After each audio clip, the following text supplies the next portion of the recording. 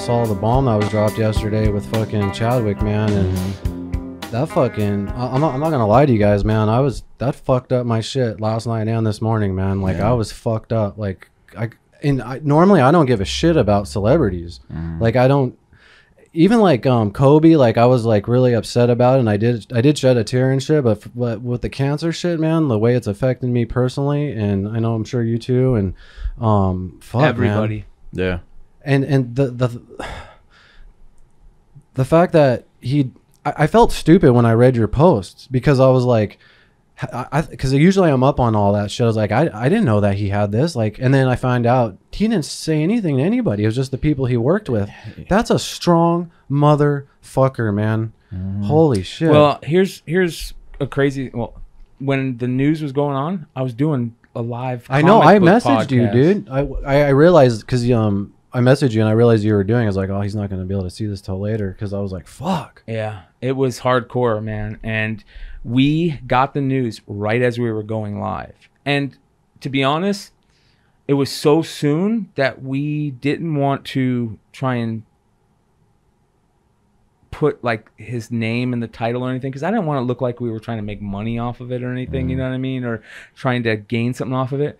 So I instantly just took his picture and threw it in the thumbnail and didn't say anything else. And when we started the show, we just kind of said, I don't think that, man. You're just honoring him and doing a natural human thing. I felt bad about it, though. Everyone's just kind of showing videos that they've worked with him or done, or just everyone's doing that, man. Like, I wouldn't worry about that, dude. Yeah. The comic book community can be pretty fuck them, dude. Yeah.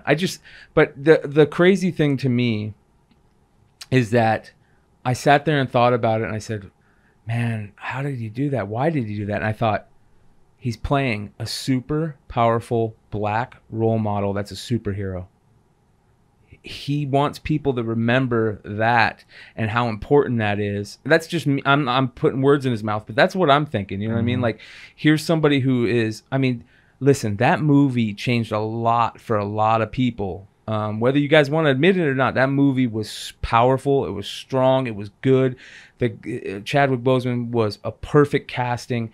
And I think he knew that. And I think he didn't want that to sully any of that. And I have even more. If any of that is true, I have so much respect for that guy.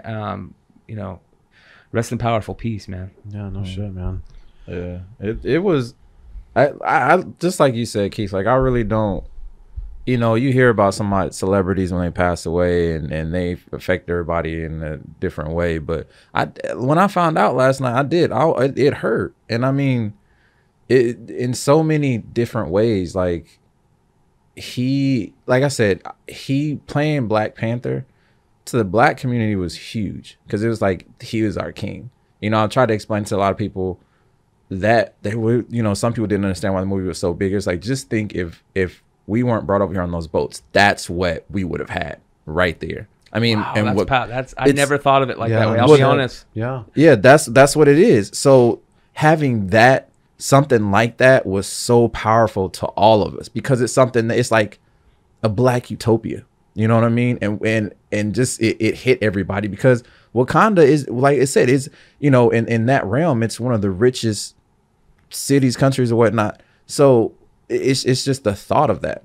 But him playing that, he was such an influence to so many black people, especially young black boys. And to me, as a black actor, he played it. That wasn't just one. He played a lot of iconic roles. You know, Jackie Robinson. That's when I first saw him. Yeah, and a lot of other ones. Yeah, exactly. Yeah. But there were, and I didn't even know too because I remember them talking about him losing so much weight. I thought it was for a role or something. That's what I thought too. But then when they actually said that he's, like you said, he was diagnosed in 2016 and he still did all these films, like, it's a superhero. Yeah. And he was leaving his mark, you know what I'm saying? And he was I mean, I remember dealing with my grandpa when he passed from cancer. He was mean. He was because he was in pain. You know what I'm saying? Nobody knew that. And his family kept that in such wraps, man. But for him to do all of that, because it's not, I mean, you know, and you could contest to this. Sometimes it's something somebody said something could throw you off your game. You could be upset on set. You know what I'm saying? But thinking of having cancer and being on set and still smiling and being the lead in everything that you're doing, that's like one of the most inspiring things I've heard in the longest time, man. Yeah, I legacy. Fuck. It is, you know, and to me, he was just such a huge influence to me, man. Like there was another, he was giving a speech on something, because it's true. Like, and I've had a lot of people, you know, try to remind me of this. I don't know why, but it's hard for people of color in the entertainment industry. I mean, just look at the history of what's happened in this country. It's everywhere. And so it's hard to say, you know, as a young black kid, will I ever be a featured lead in a film? Because you feel like me, I feel like sometimes as a black man, you have to be over extraordinary to get noticed or to do something. If you look at the people now, I mean, you think of Kevin Hart, Will Smith, Denzel, it's just, they're extraordinary. And you have to be that in order to get there, you know. So it's difficult. I try not to. I know it, but I don't let that. That's not a crutch to me. Well, even Chadwick had struggles because he got accepted to, I believe it was Columbia, Harvard on an acting scholarship, and you know who paid it? Denzel motherfucking Washington. Denzel. And I don't know if you ever seen his thank you speech to Denzel. It's fucking. I was watching it today. I was watching it today. It was what a couple. What a bad speeches. Motherfucker Denzel Washington is. And you know how many people he's probably done that for who haven't been as, well, I want to say successful as Chadwick, but probably have still had good lives, and you know what I mean, because of it and being able to prosper. He didn't just do it for Chadwick, That's what I'm saying. He did it for that whole class. That's what I'm saying, yeah. That's crazy. But that's what I mean. That's what you should do, though.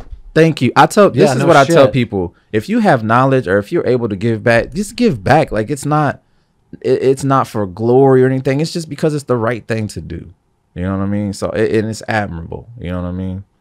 Yeah. So sad. It's sad, but on the same time, it's sad. It's life. Yeah.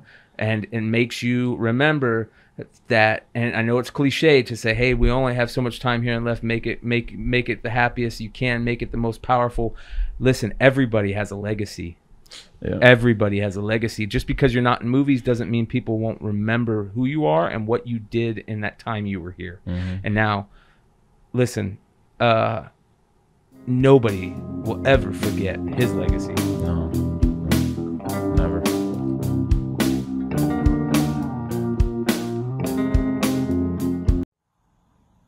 Bang!